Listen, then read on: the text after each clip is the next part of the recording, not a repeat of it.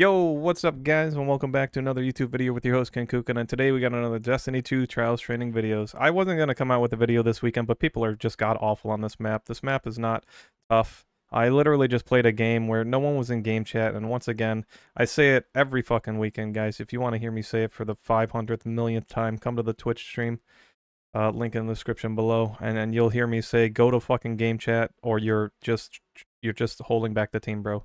You are the problem. You're just the biggest problem. You're worse than having someone walk off the ledge every fucking game on accident, bro. Like, you're just bad. And that's who you are. With that said, rant out of the way. Now you really want to hit that like button, right? The map is Eternity. It's a tough map, but it's not really. It's got flags. What do the flags tell you to do? They tell you where to fucking go. How do you know? Because they're flags. They show up on the screen. Everyone has the same 30-second timer. Everyone sees it on their screen. Unless you're blind playing the fucking game, you know where to go. All right? So, for whatever weird reason, people go to odd locations. We're going to talk strictly, where should I go? Where should I go, right? When the flag pops up, depending on the spawn, where should you go? I'm not going to tell you anything else really before we talk about that. It's the first and foremost thing in trials. Flag shows up, you spawn up, what the fuck do you do? All right, so this is your spawn. We'll talk about this spawn and the 3 flags that come from here. So if the flag goes here, right? This is the first flag that could show up. All right. And you come out of that spawn, you have a couple of options, right? You could come out of your spawn and go to the left and go away from the flag, right? And I'd probably call you dumbasses. Now, I've played some people that go to the left. I've also gone to the left. But if round 1, your first move is the whole team goes to the left away from the flag, you better have some confident fucking snipers on your team that don't miss, because all I'm going to do is sit on the flag and cap it. And then I'm going to hear my partners say, this is a lame way to win because I played the objective, bro. Like, and that's, but at least I'm going to the lighthouse and you're probably not, right? So if you don't have a really good sniper, you shouldn't go down there. You should try to contest here. A lot of teams will not come out of that spawn and jump right up here. Some of them will. Some of them will shoot you from here, right? But you want to go somewhere by the flag. Giving up the flag is dumb. If it's not heavy round, you probably should be going towards the flag's vicinity, right? So you can, if you're playing scouts or sniping, you can challenge through this lane, right? Now, this is Destiny Trials is chess, guys. Like, I probably played this game so well because I have a brain and I use it to think about the map and all the possibilities, right? That's how my brain is wired. If all 3 of you stand together and look here, do you see my scope? Do you see the stairs? Do you see the top of the stairs? No. So if all 3 of you are sitting back here in your scopes, right? And maybe one of you has a scout rifle on and they see someone pop up at the top of the stairs, everyone else is going to die. Everyone else is going to get shot. So, number 1, wherever you go, if all 3 of you are standing in the same spot, you're probably gonna die. It's not going to be good for you, all right? But you can contest from here. Somebody really should try to play the staircase. It's too valuable not to. So you can peek here. The faster you are to get to your location, the safer you're going to be, right? If you can beat the enemy to the lane, you're less likely to be contested. Now, a lot of grenades could come round 1, so maybe you want to peek, but be ready for grenades.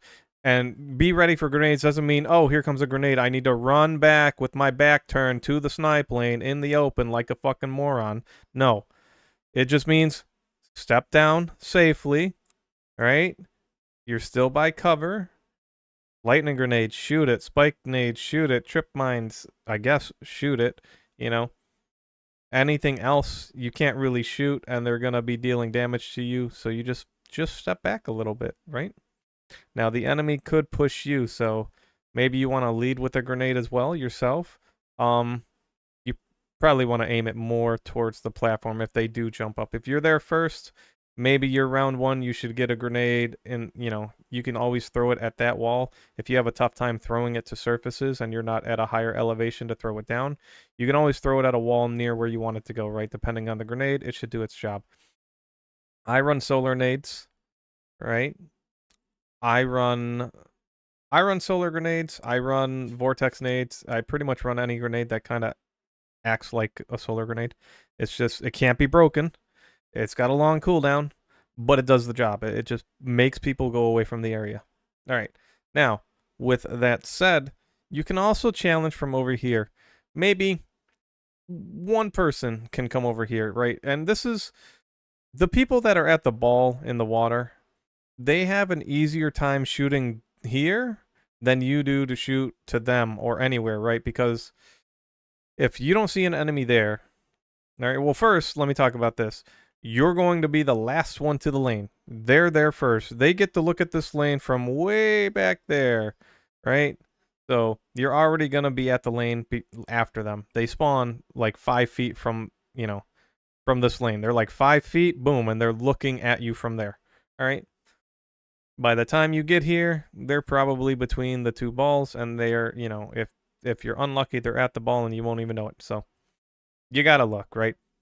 Having someone at the staircase do things that are good, right? As I run through here, sometimes I will, I'll be running through the map and I'll look at my camera. Maybe a guy's exceptionally fast and they'll get to the ball first, and then I will have to, I'll have to just be aware of it. And then I can let my teammate know, hey, there's one at the ball.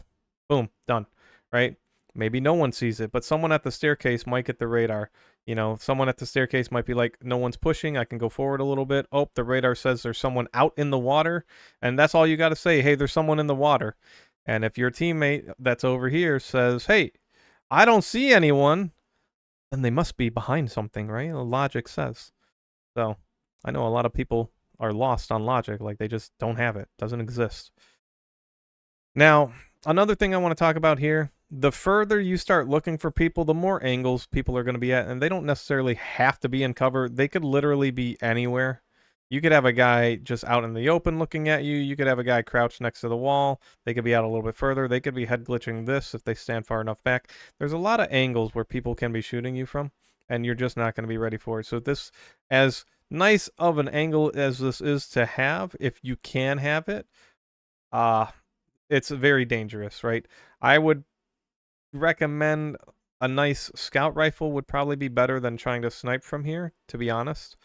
And that depends on how fast the matches are going, right? And now I'm not going to talk about all the things you can do. We'll be here. You may as well just come to the stream and learn. All right. What I am going to do is, again, we're just going to cover the lanes you can take. So now that we've covered, if the flag goes here, you want to go here. If the flag goes to the middle, right, from this spawn, you probably want to send someone here, right? Same thing. If the enemy's not being overly aggressive, you won't know round one until you know, right?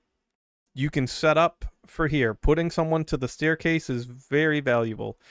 You'll know if someone's coming through the tunnel. You'll have the radar. You'll know if people are jumping up here. You'll have the radar. If nothing's on your radar, you're obviously, are you playing against invis players?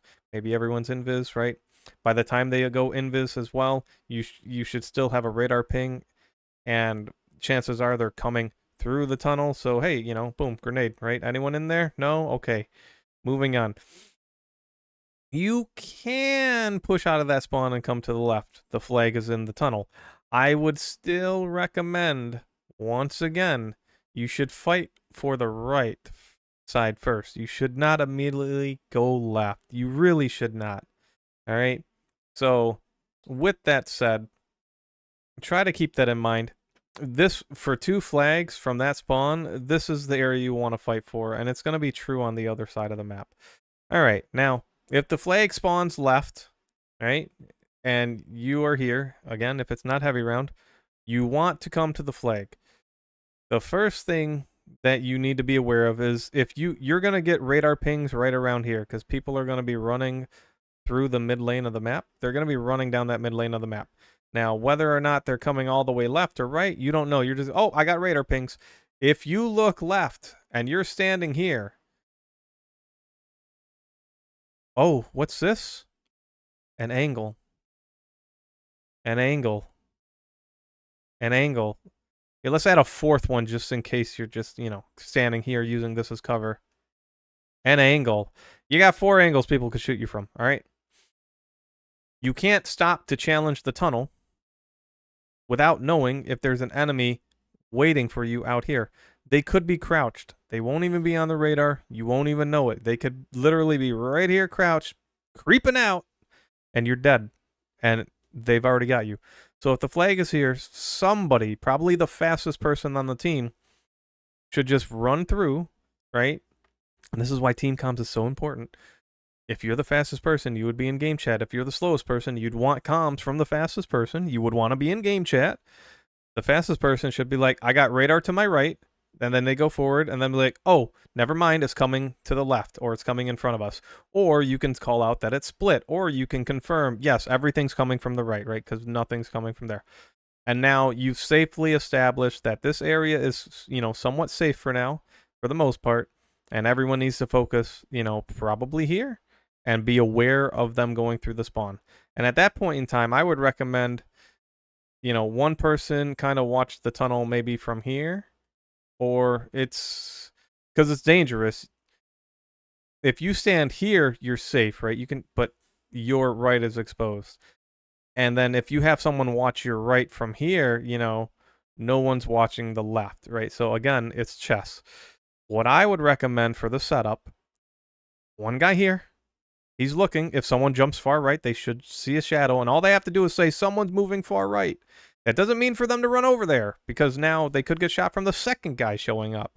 They could just put themselves in here, and now the enemy comes back and shoots down here, right?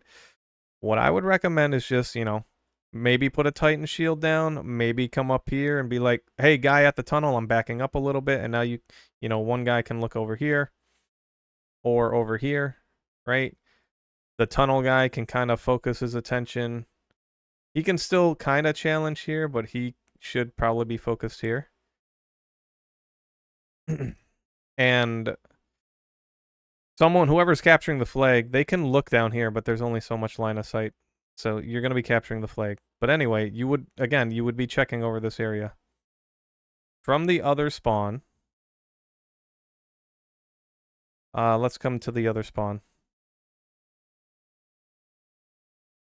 So from the other spawn, right, you have a flag that jumps up, or sorry, you have a flag that spawns up there. You just go to the flag, right? Most of the time, you just want to contest the flag. You want to try and get here. If you can get here first, that's great. You're usually going to get here, and people are going to be up on the staircase, right?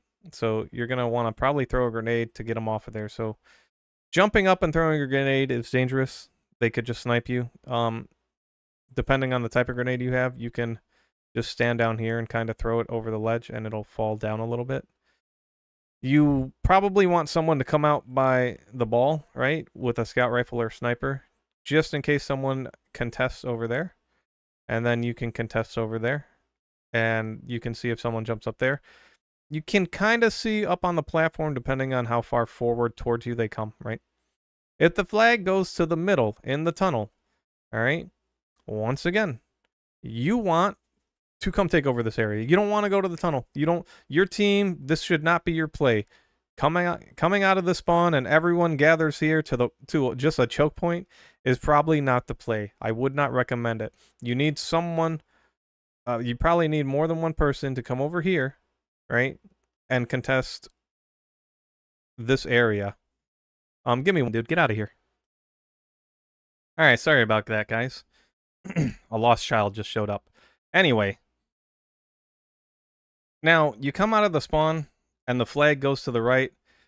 I would recommend you come through the spawn and you just come to the right. You want to be there. You want to fight over this area, right? You don't want to sit back, right? I know some people will rotate the map and go around, but again, I would still recommend the fight happen over here. Like, you're going to want to come to this area. Now, one person moving around the map and coming over here, or over there, depending on the spawn and the flag, is fine. Again, the whole team, though, you're going to be fighting into an area where people have already defended yourself. So, anyway, That's it for the video, guys. Once again, this is where should I go when the flags are up on this map. If you want more advice, you got to come by the live stream, and we'll talk about helping people out and give you more in-depth advice. If you enjoyed the video, please hit the subscribe, share it with your friends, leave a thumb up, and I will catch you all next time.